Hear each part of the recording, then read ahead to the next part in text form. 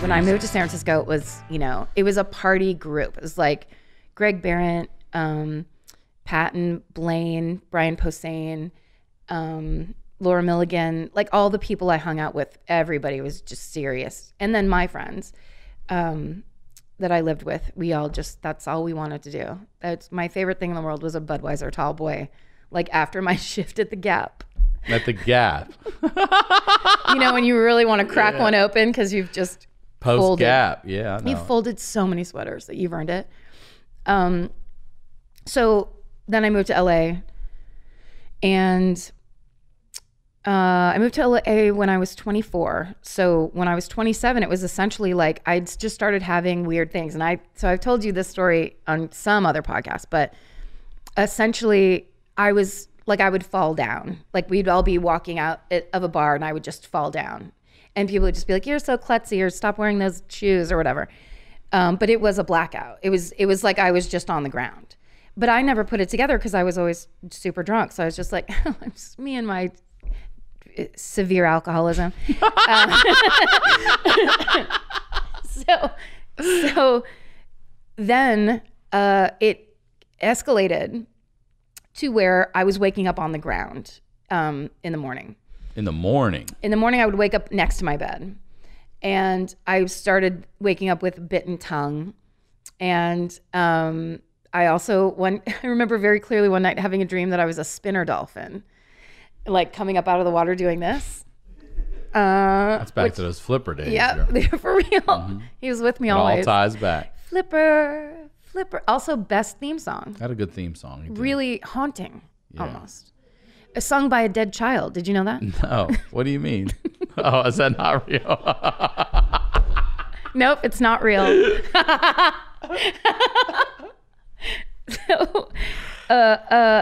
Okay, so then the one morning, it all took a turn when the one morning I woke up and my tongue was super bitten as usual, whatever.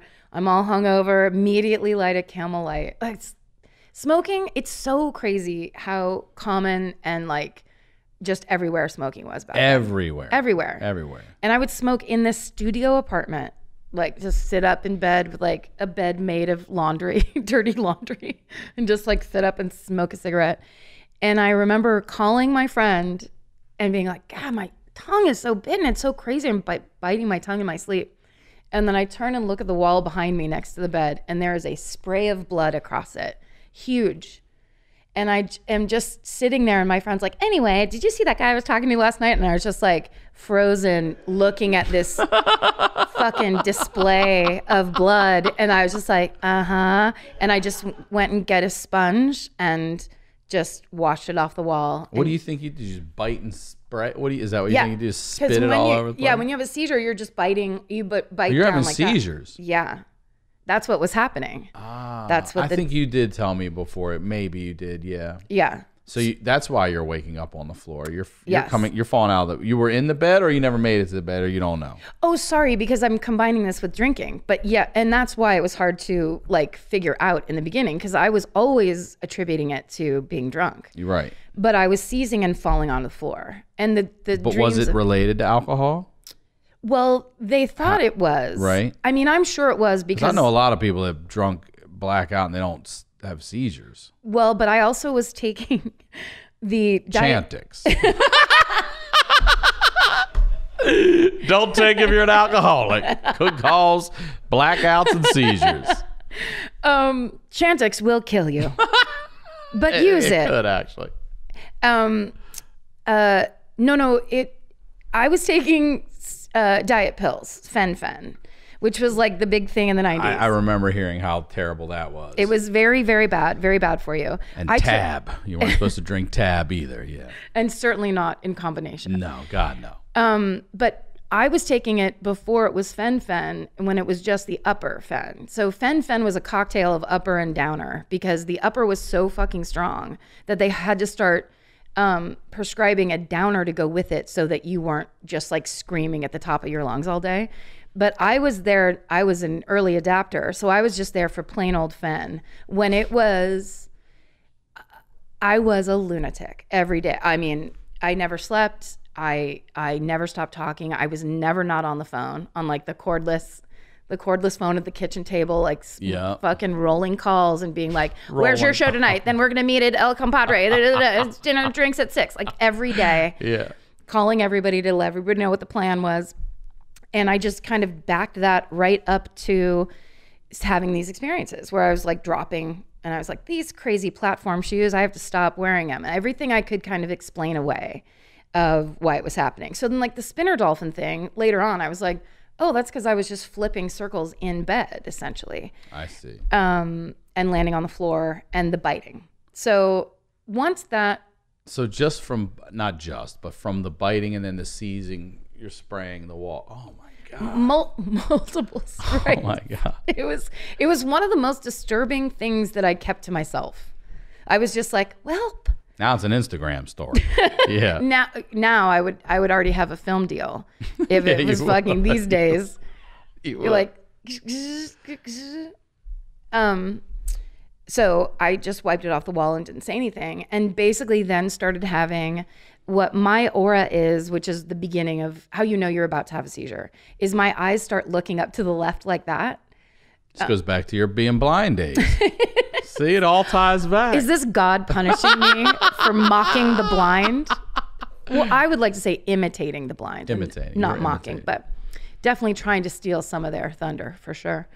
You would feel that? You would feel the look up to the left, you said? Yeah, because I wasn't choosing to do it. It was just happening. So it was suddenly like as if you were real interested about what was happening over there, but... Right. And how long between that looking up and you blacking out? Do you even know? Do you have enough time to sit down? Do you have enough time to... Yes. So it's usually, that would be the indicator that like something's going on. And then, but I never had seizures unless I was in bed. So I had them, they were like, they would brought on by sleep and like changing me, I don't know, REM, whatever the situation was in my head. I'm not a doctor and I've never said I was. You didn't. You've not once said that. But essentially it was that. So mine would always... I would get auras and then nothing would happen. I'd be like, that's weird that I'm looking around against my own will, and then just not deal with it. Until my friend stayed with me one night, and it was this studio apartment. So she was sleeping on my couch and I was on my bed 4 feet away over here. And she woke up because she thought I was choking to death. And she flipped on the lights and I was having a seizure and my lips were blue. And I was just like completely out and not breathing. Still holding a cigarette.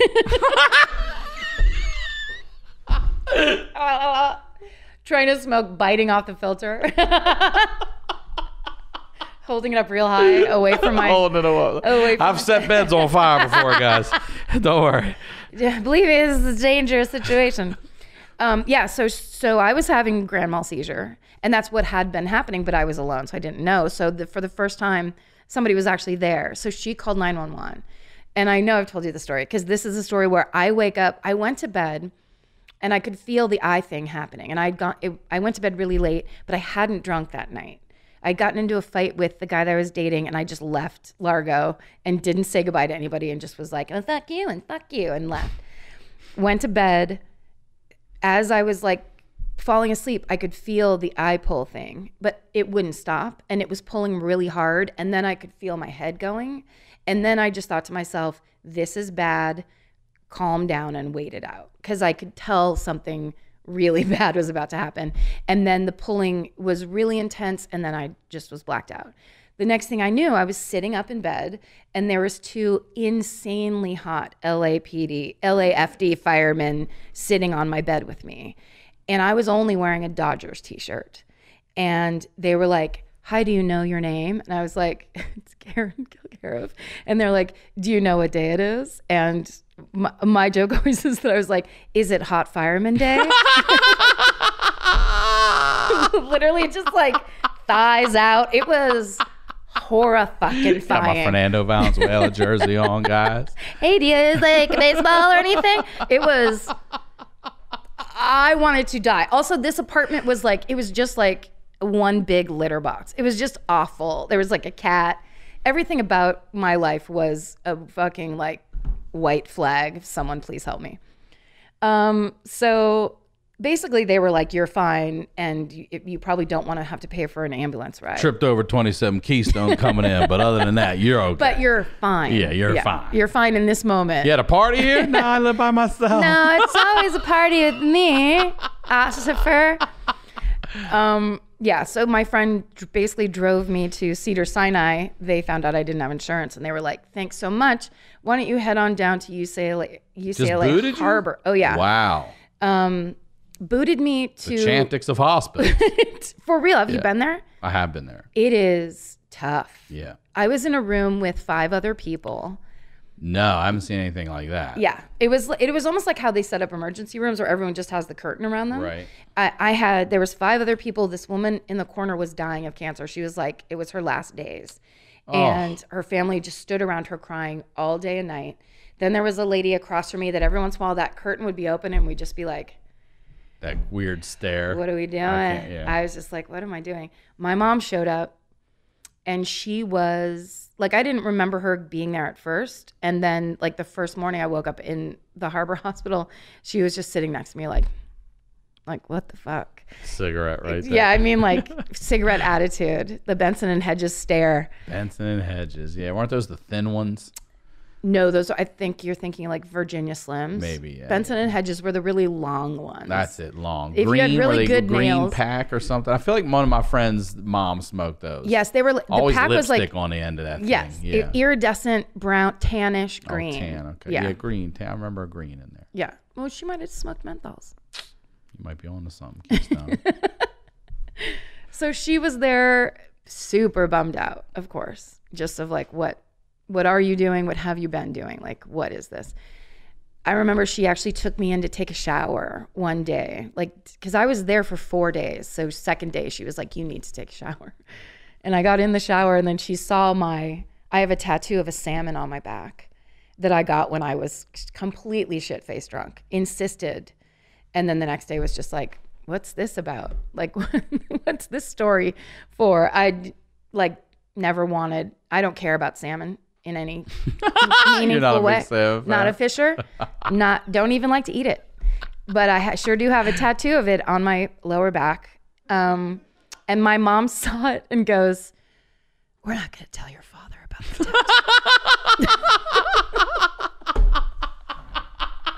She was just like, what the fuck is wrong with you? And that's when I stopped drinking.